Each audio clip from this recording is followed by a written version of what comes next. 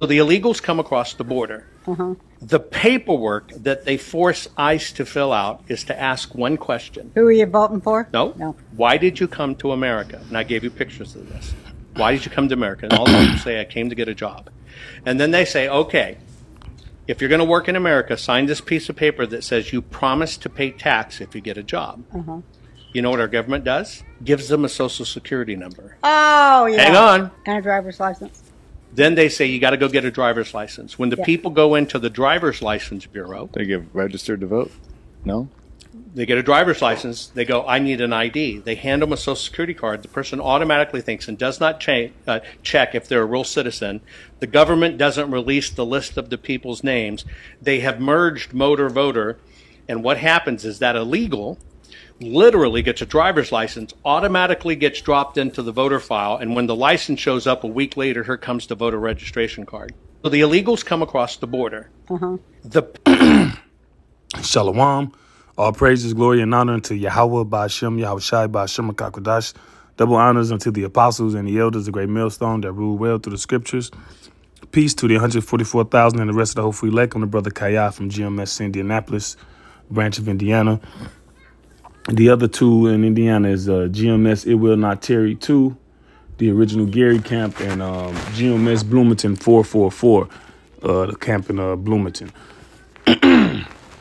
So I didn't fact check any of the things this guy just said, particularly because for the purpose of prophecy, that don't really matter. Because this is what Esau Edom is. This is the conversation that's being had. All right. Esau Edom, the so-called white man, this is his kingdom. So he pays attention to how it runs and how it operates, because it's not running and operating for his good anymore. It ain't running and operating for for his betterment. So he really looking. All right. And these the conversations that they're having. Look, I guess this is the Roseanne Barr podcast, which, you know, she's famous. The Rosie O'Donnell? I don't know. Roseanne, right? The Roseanne show, comedian, whatever.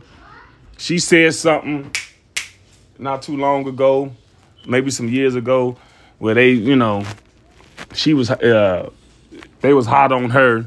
So she kind of basically got blackballed to an extent. But now she got like whatever, this little Alex Jones type of podcast. And you see this guy, look at him.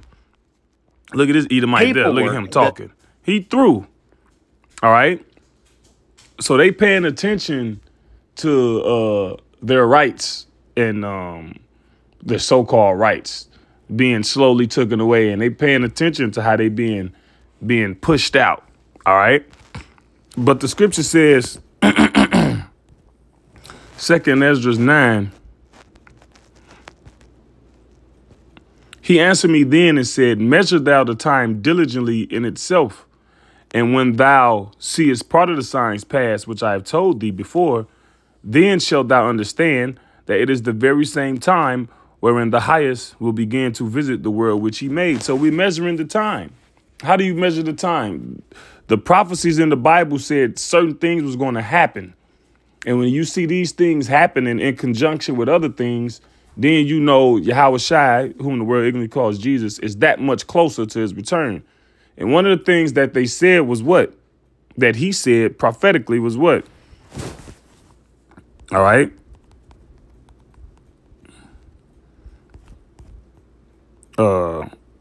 Second Esdras 15. We can read both of these. Second Esdras 13 and 31. And one shall undertake to fight against another, one city against another, one place against another, one people against another, and one realm against another. So basically straight up fighting. All right. Look in America. You got Democrats versus Republicans. You got pro-life versus pro-choice. You got men versus women. You got conservative lifestyle, liberal lifestyle. All right. You got there's division in everything. You got these countries against each other. Okay. Israel war with Iran and Palestine and Yemen and the surrounding Arab neighbors. Okay? All these things, and then you might say, well, that's been going on, but to what end? See, these things used to go on. I remember being younger and hearing about certain things, but it didn't have this much traction because it didn't have this much force. See, the scripture says what? For the vision is yet for an appointed time, yet in the end it shall speak and not lie. So grab that Habakkuk 2 and 3. For the vision is yet for an appointed time, verse 3. But matter of fact, I'm going to start at verse 2. And the Lord Yahweh Shem Yahushua answered me and said, write the vision and make it plain upon tables. So the Bible is not plain, all right? It's not a plain book. You don't just pick it up, read it like a novel, okay? There has to be spiritually guided men to come and break it down to you in a way you can understand, okay? That's what it means to make it plain upon tables, that he may run that readeth it. So when you figure out what it's saying, oh, that's what the Lord talking about. Well, let me quit fucking around, because all that Christianity shit and you other Hebrew Israelites who basically got you basically Christians with a Hebrew Israelite twist, y'all fucking around. All right.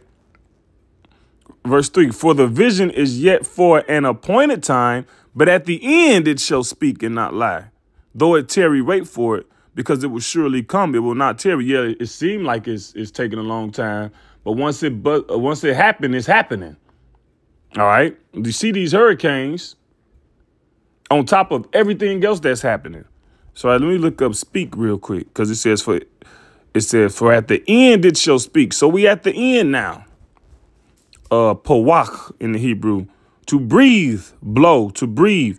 So what has breath? What does it mean to have breath? That means you alive. You have life. So now the vision is on the scene. The vision is alive now. It's happening in real time. It wasn't just something written down and spoken. All right. The prophecy is actually coming to fruition now. All right. To breathe out. Okay. Let's see. In the Strongs, to blow with the breath or air, to utter, to kindle. So when you kindle something, that means you lighted a fire. So the vision is lit now. Okay, so that's enough on that. Second Ezra 15 and 14. It says, woe to the world and them that dwell therein. And so this talking about the inhabitants. Look, the inhabitants of the world is getting destroyed, man. It says, woe to the world. All right. You see that what was it? A hurricane that wiped out all those sundown towns. Then the Hurricane Milton weighing people out. The brothers were safe. The Wadi Habashim Yahushai. On top of other things, man. It just said, woe to the world. It's everything. It says, for the sword and their destruction draweth nigh. So it's near.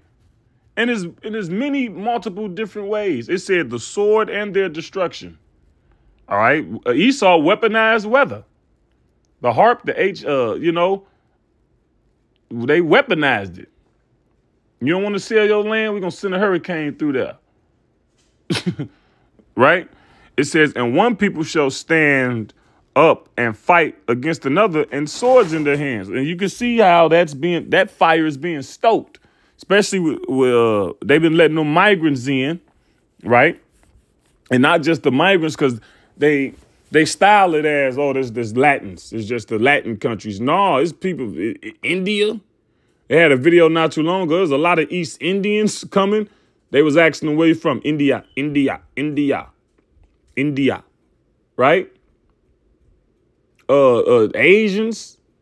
Hell, you got a lot of, and then in a lot of these cities, you got a lot of Haitians, you got a lot of Africans, you got a lot of so-called non-Americans, right? Different accents. You out in the store in public, people speaking different languages. How you think Esau feel about that? How you think the so-called white man feel about that? They tired of biting their damn tongue. You know what they want to say? You're in America, speak English. You know they want to say that.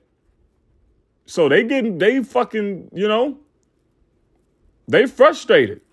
And to the point where look, and they basically getting egged on, right? When you look at the legislation and you look at the laws and you look at how this whole Trump Kamala thing, it's like, this is my opinion now, it's like they egging Esau to do something. It's egging them on to fight for their so-called rights, right?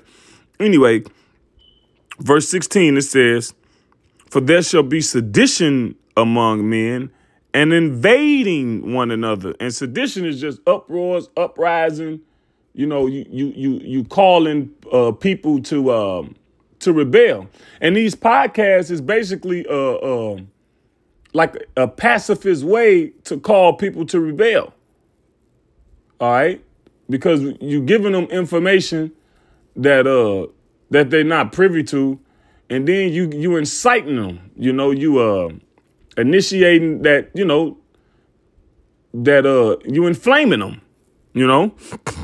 Well, hell, you should be inflamed once you realize how your country fucking you over. And then, these different podcasts, they take videos down. They'll use that to curb freedom of speech.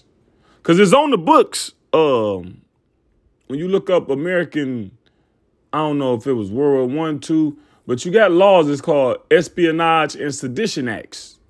All right. You look that up. Espionage and Sedition Acts. All right. So that's already on the book. All right. And you can see how also the scripture says there shall be a famine of the word. Let me grab that real quick. Amos 8 and 11. Behold, the days come, saith the Lord, Yahweh Shem Yahushai, that I will send a famine in the land. Not a famine of bread, which is going to be one, nor a thirst for water. It's going to be that too. But of hearing the words of Yahweh Shem Yahushai. And that's the worst. You ain't going to be able to hear the words of the Lord. Because we all use the same platform. All right. The media. We all basically like podcasts and talk shows or whatever in a similar type of way. So as you see them shutting them down and correcting them and banning them, right? That's going to trickle down to the men of the Lord. All right. And what we doing? All right. So it says, for there shall be sedition among men and invading one another. They shall not regard their kings nor princes. Right now, look at the kings and princes, basically the rulers. You can't regard them. You can't respect them because they all in scandal. Right. And especially if you're a conservative type of individual. Come on, you got your leaders, they wearing eyeliner, lipstick, they doing parodies where they dressing up as women, the men are, and they kissing each other. Yeah, Donald Trump and Rudy Giuliani. Yeah, Rudy Giuliani dressed up as a woman, and they did like a little parody commercial or whatever, and Donald Trump kissed them. Right? That's what your Salakio. 1 second. That's what your kings and your princes are doing, man. Kamala Harris, that cackling hyena, that laughing jackal, right? How can you regard her and respect her and something she got going on? So it says, they shall not regard their kings nor princes, and the course of their actions shall stand in their power. Right? People just gonna be looting. Because look, when all hell breaks loose, all hell break loose. The course of your actions stand in your power. That means whatever it is you feel like you're going to do and you need to do to protect you and yours, that's what you're going to do. It's going to be straight up lawlessness because that's where we're headed to. People losing faith in the government, etc. The government using control, the sway that they had on to influence people's opinions, because govern mean control and mean mind. But they losing sway, all right? Because you got too many opposing ideas. You got too many ideologies combating them, primarily the word of the Lord. So anyway, with that, Lord willing, this was a edifying lesson to the hopeful elect. All praise, glory, and honor to Yahweh, Ba'Shem Yahushai, Ba'Shem Kakodash, Shalom.